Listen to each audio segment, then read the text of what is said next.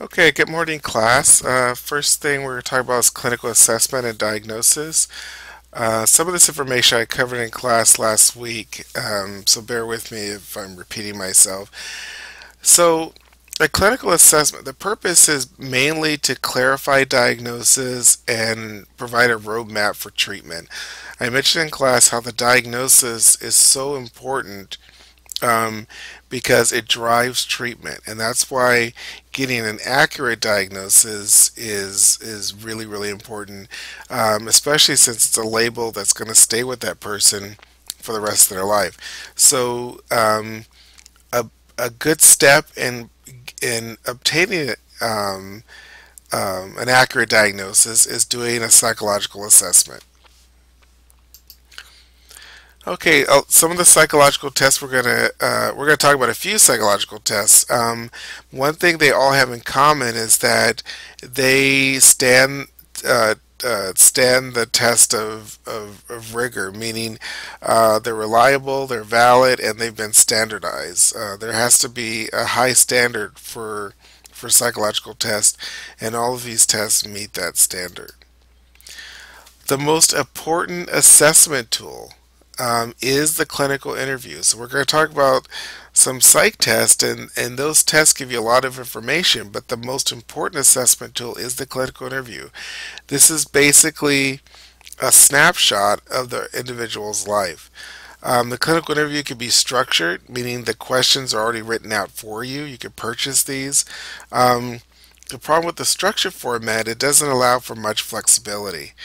Uh, you could go completely unstructured, where you just have a conversation and just ask questions from the top of your head. The problem with that is that you may forget certain pieces of information that you need. I found that the best method for myself is the semi-structured, where the domains are written down, but not the specific questions, so you know what areas you want to cover, and then the questions are more fluid and flexible. There is no bad way. You just have to fit or find the format that's best for you. Most beginning therapists like the structure format because the questions are already provided for them. First thing you do with the clinical interview is a mental status exam, also known as a mini mental status exam. And there's a couple areas you're going to cover, but basically with the exam, you're getting sort of an overview of the individual's cognitive abilities. Um, the first area you might want to look at is their appearance. Are they dressed appropriately for counseling? Is their behavior appropriate for the setting? Their thought process. Do they tend to think in a clear, logical fashion? Um, which means basically they're thinking linearly, one thought after another. Or do they tend to think very circular, where their thoughts all over the place? Their mood and their affect. Mood refers to how they've been feeling for the last few days. Affect refers to their emotional state at that moment that you see them. Most times the mood and affect match. So the person's been feeling depressed for quite a few weeks, and when you see them, they look depressed. But also, the mood and affect can be different.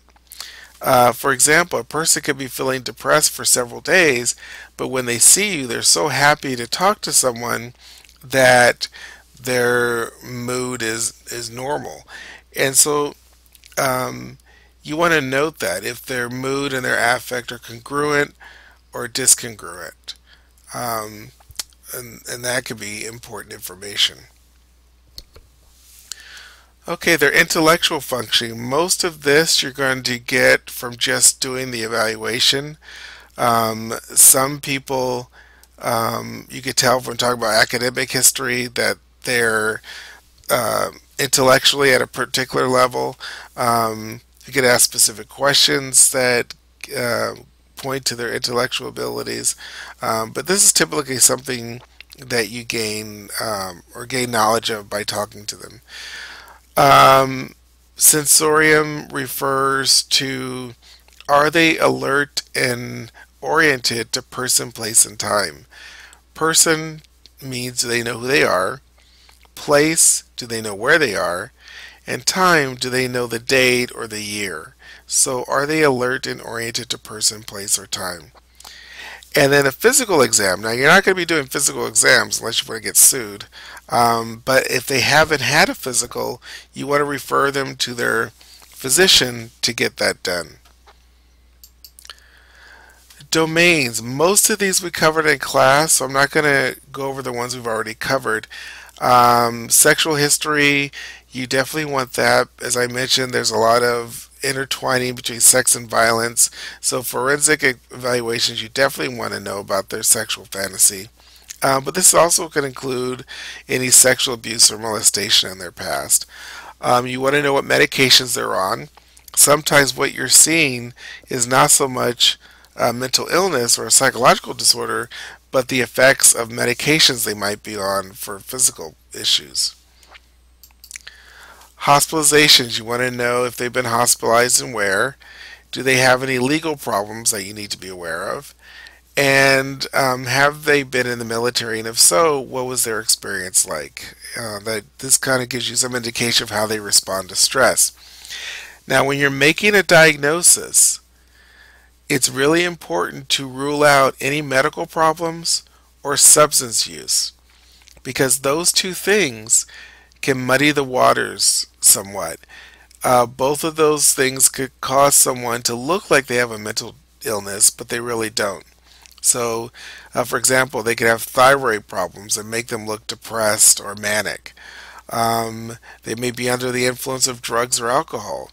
So you want to always rule those two things out first. And this is, again, looking at the mental SAS exam, which we've talked about.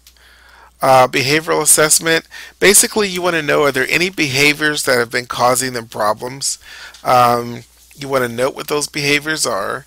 You want to note the antecedents, or what causes those behaviors, or what comes before those behaviors. You want to talk about the behaviors themselves, and then what happens as a result of those behaviors. What are the consequences?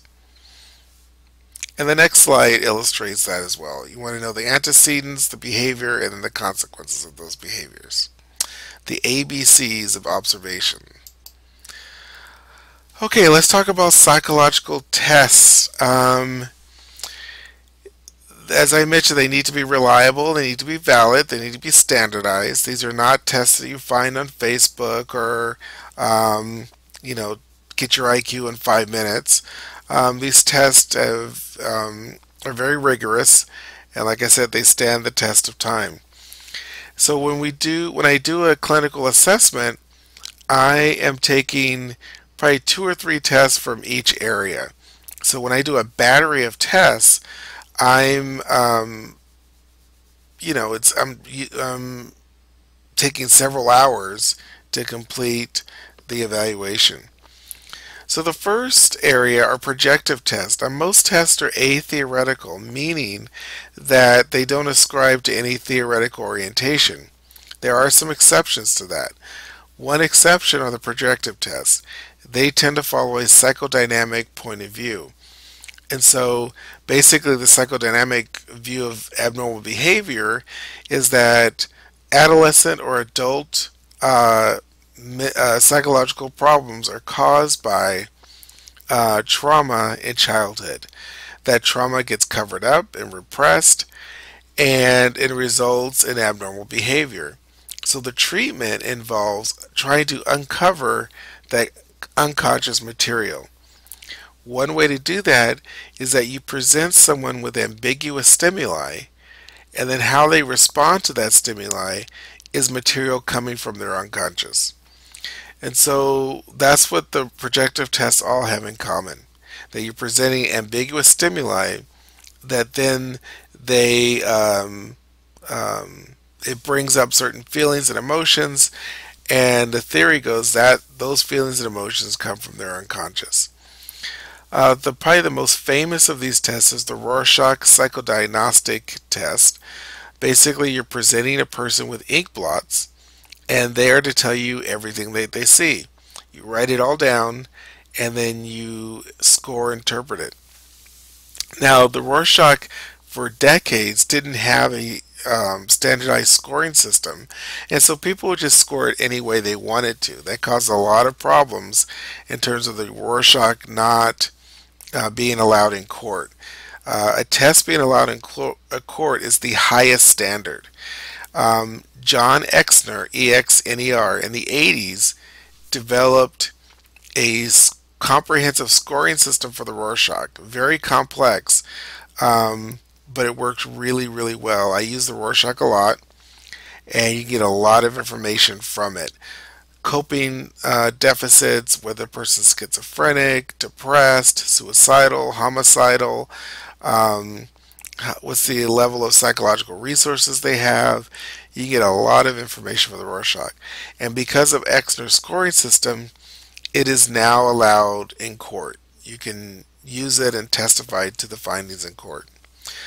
Another projective test is the thematic apperception test, where basically you present someone with pictures, black and white pictures, and they're drawings, and they need to tell you a story based on what they see in the drawings. The story has to have a beginning, a middle, and an end, and they have to tell you what each of the characters is thinking and feeling.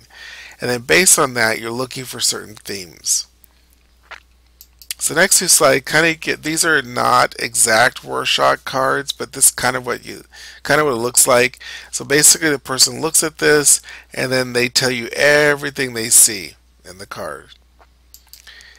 And this is not a good representation of the thematic apperception test, because the test is actually in black and white, and it shows a particular scene.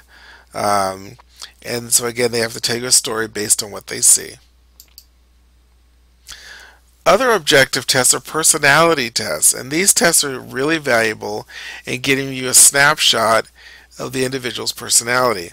Now there's three tests that are commonly used: the MMPI, the Milan Multi-Axis Clinical, the Milan Clinical Multi-Axis Inventory, or the MCMI, and then the PAI.